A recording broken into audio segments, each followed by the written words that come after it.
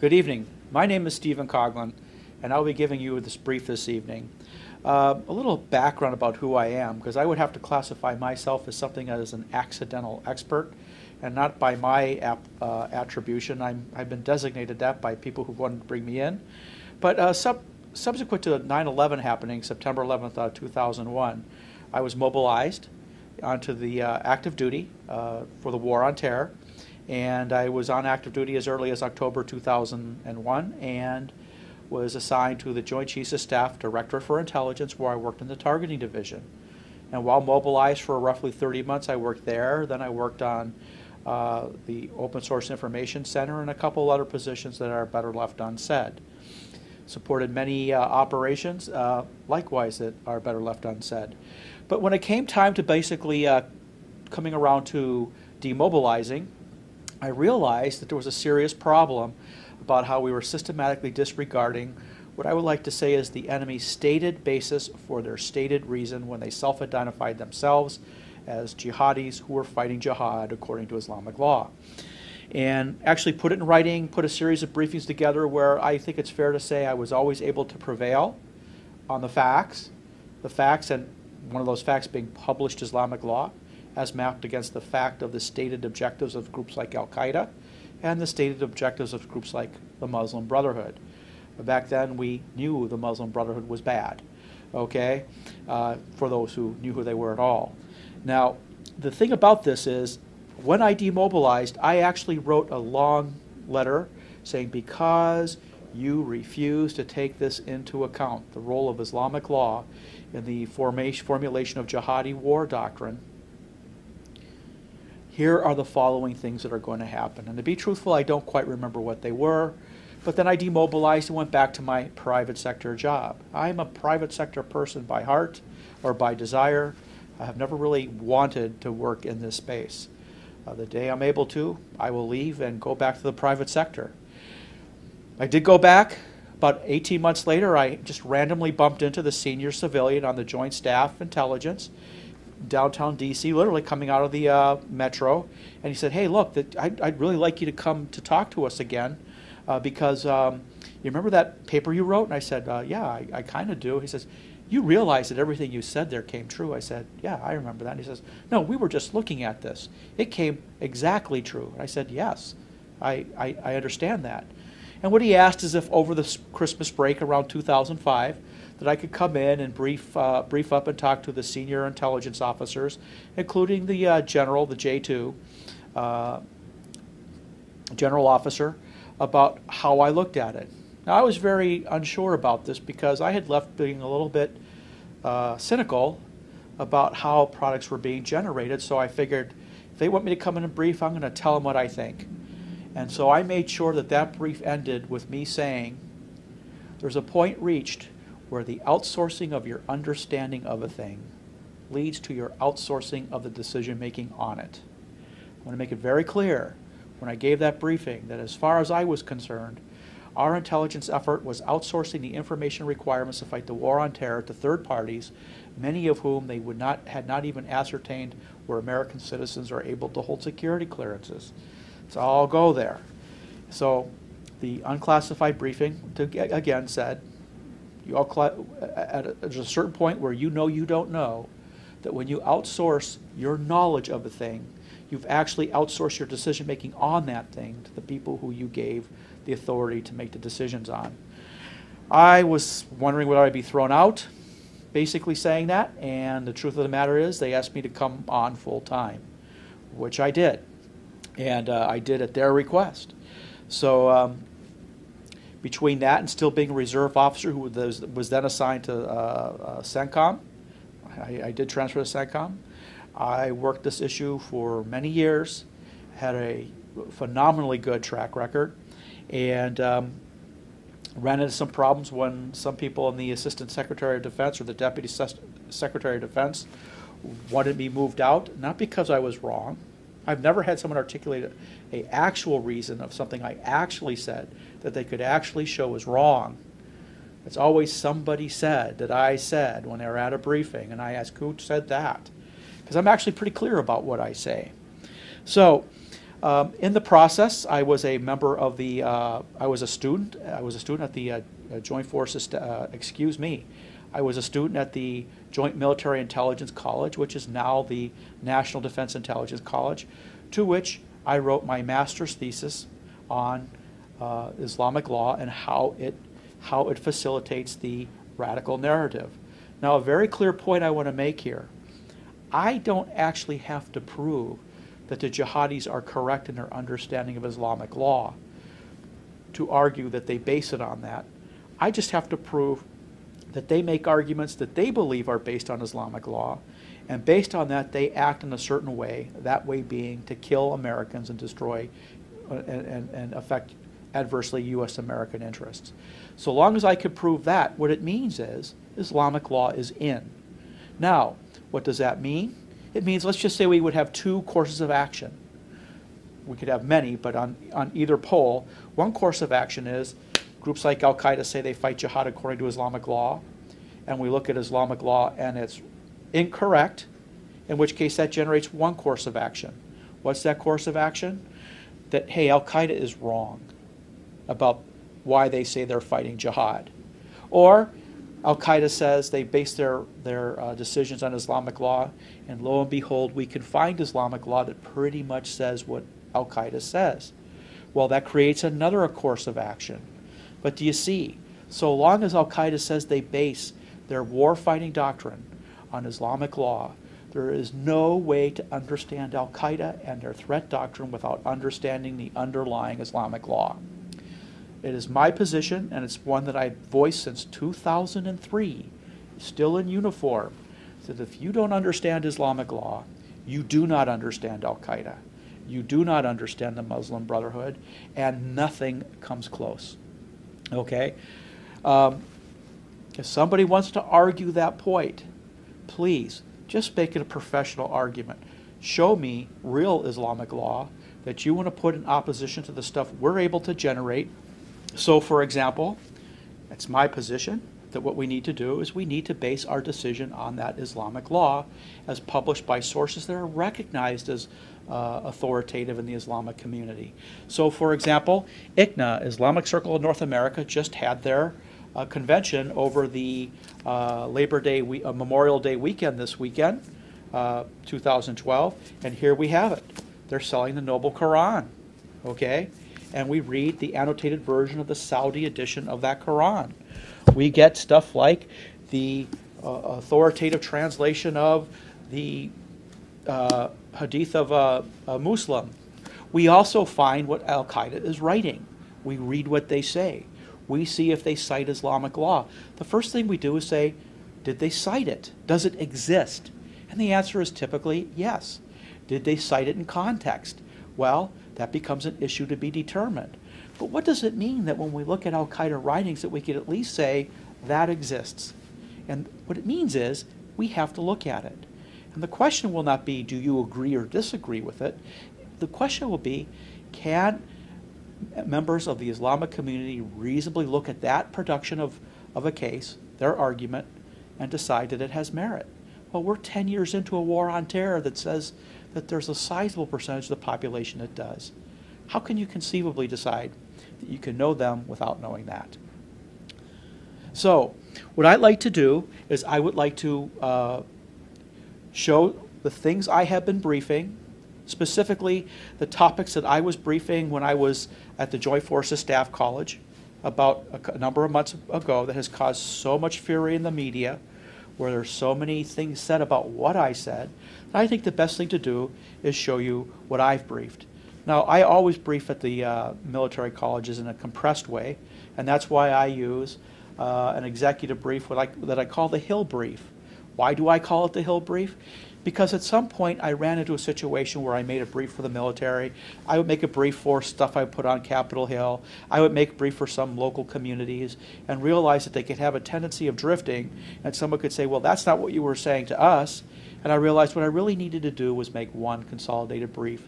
And although that Hill Brief has many sections of it, many of the times I don't brief all parts of it, I can always say I'm briefing off the same narrative.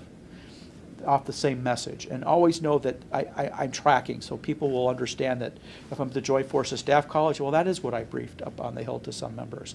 Or if I'm up on the members, I do brief that down there. And both sides ask that question. So what I like to do is run through the following topics in this series of presentations today. I'll ask, what version of Islam do I look at? And I'd like to point out through a small little discussion that we try to use a version of Islamic law that can reasonably be said to be ubiquitously present and available in the Islamic stream of commerce for the books you could buy at things like Islamic Muslim Brotherhood conferences in America, hence the books we just talked about. But it also includes the collected works of people like Sayyid Qutb, the collected works of people like Maududi from Pakistan, and others besides, so that we can read them and we can understand what it means. What does it mean, however, that the Muslim Brotherhood, almost every conference we go to, or every conference our people will show up at, you can see all the booksellers have ubiquitous collections of Muslim Brotherhood tract literature, including Sayyid Qutb, Hassan al-Banna, and others. It means that they might be tracking with this stuff. So then I'll follow with a short discussion on what is jihad in Islam, and we'll restrict ourselves to the things that we can quote from Islamic sources when they're communicating to an Islamic audience. Why am I making this point? I think it should be said that when we looked at the Soviet Union, we knew they wrote stuff for us to read. And what did we call that? It was propaganda. So we would always look at what they might have written on page 1 of Krasnaya Zvezda, the Red Star magazine, to see what they were saying when they knew they would translate it. But then we would take a look at what was actually going on, and we'd measure the delta. So we got copies of the Soviet training manual, Soviet military power, and we expended an enormous amount of effort getting it correctly translated. And in fact, we created the National Training Center to have our forces fight against entities that fought according to those doctrines. In this war, what am I saying as it relates to the war on terror? Why are we going to Barnes & Noble? Why are we going to Amazon and getting books that you would read like you wanted to read what is the Catholic Church? What is Judaism? What is Hinduism? When what we really need to write, because they're written for you, the non-believer who has no understanding, to come up to some understanding. When we know that what the Muslim Brotherhood or the Al-Qaeda are looking at are actual books of Islamic law, published by people who are recognized to publish it inside the Islamic community. So here's my rule. If you want to get in the game, I don't care who you read for your own personal edification, Karen Armstrong, Esposito, but when you want to get into the threat analysis, we need to look at the books that Al-Qaeda looks at when they cite it. We need to look at the hadith that they're citing and make a determination. Are these hadith authentic? Did they make it up? Or is it real? Does it say what it says, or doesn't it? Is it according to the rules Al-Qaeda is asserting, or isn't it? To get into the game, to have your counter-argument to defeat some hearsay argument, I think that what you need to do is make yourself realize that until you're reading stuff written by Muslims who are recognized in the Islamic community as expertized and authoritative enough to write on the subject for a Muslim audience, you're really not in the game. So we can look at things that were written by, for example, certain authors who wrote something for the non-Muslim audience to read and the Muslim audience to read. And people have many times recognized that there's a delta. So for the purpose of assessing threat doctrine, let's read what is written for Muslim audiences by Muslims. So the next thing we'll do is we'll go take a look at this concept of the complete way of life and what that means, and take a look at this concept. And I sometimes think it's not fully or well explained, called taqiyya, dissimulation or lying, and how it is or is not sanctioned in Islamic law. Followed by what I think is the most important topic to get your hands around from the perspective of how to understand how the groups like Al-Qaeda and the Muslim Brotherhood formulate their thinking, and that will be the concept of abrogation. And to make it clear that this concept of abrogation is real, we will map it to the Muslim Brotherhood document called Milestones, written by Sayyid Qutb, that basically operationalizes the Muslim Brotherhood threat doctrine through its application of the rules of abrogation when they write their doctrine. Why is this important? Because Muslim Brotherhood groups will insist that this concept of abrogation is not real and that you should not look at it. And if it is real, it's taken out of context by extremists. But the problem is, we're not interested necessarily in how the entire Muslim population looks at abrogation. We are interested in how the extremists who are killing Americans look at it. And we are interested to see what the fit is. And it just comes down to a question of whether or not they are able to make the argument. Does abrogation exist?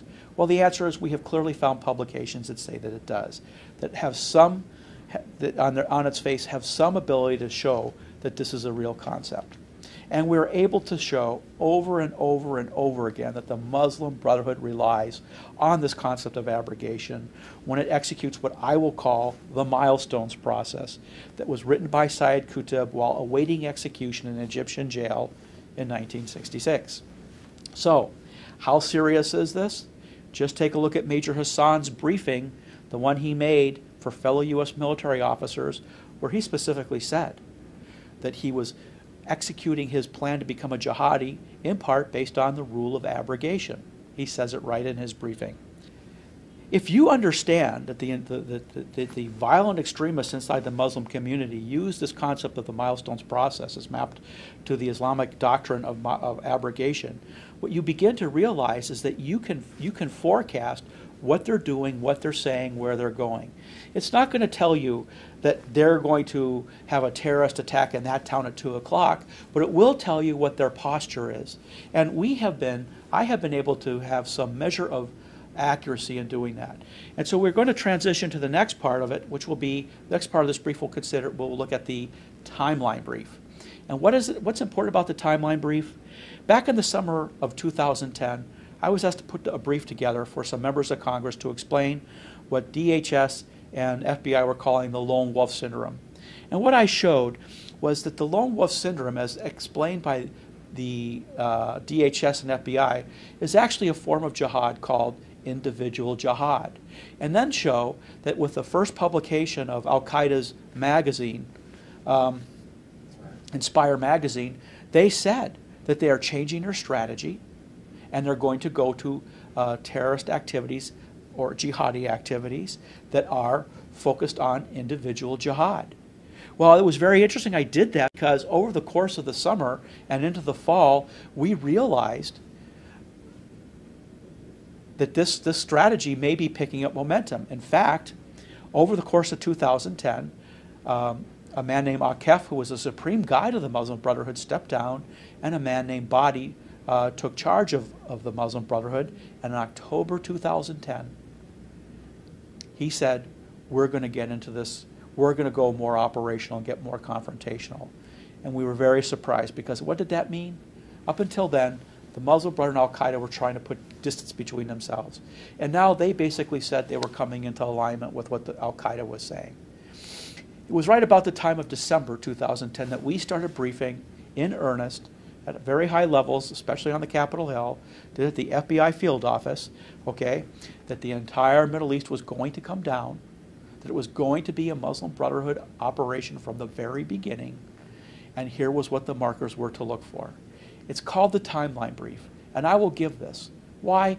Because it will show how accurately we could forecast events that became known as the Arab Spring in later February 2011, that we were able to say, there's no Arab Spring. There isn't. It's all this. And now people are starting to realize that this may well have been exactly what we said, with specificity, is what it was, a Muslim Brotherhood operation.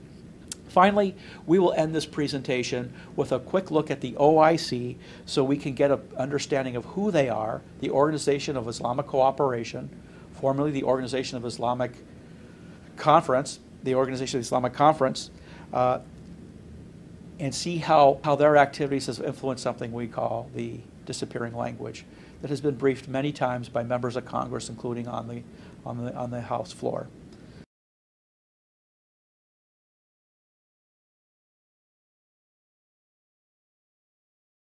Expert, and not by my attribution. I've been designated that by people who wanted to bring me in.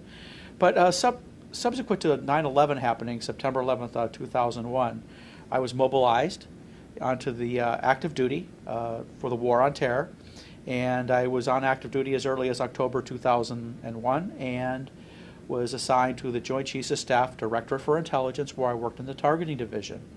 And while mobilized for roughly 30 months, I worked there. Then I worked on the Open Source Information Center and a couple other positions that are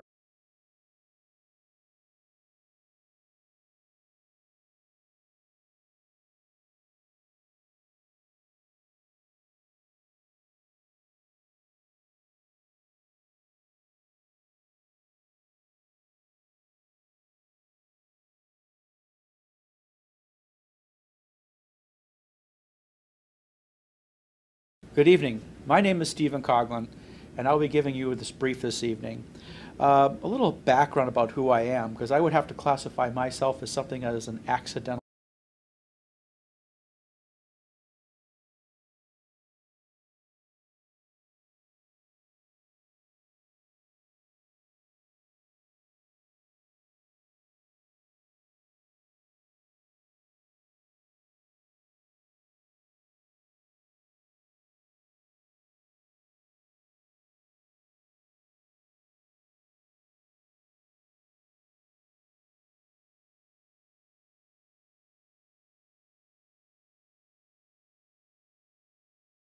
better left unsaid.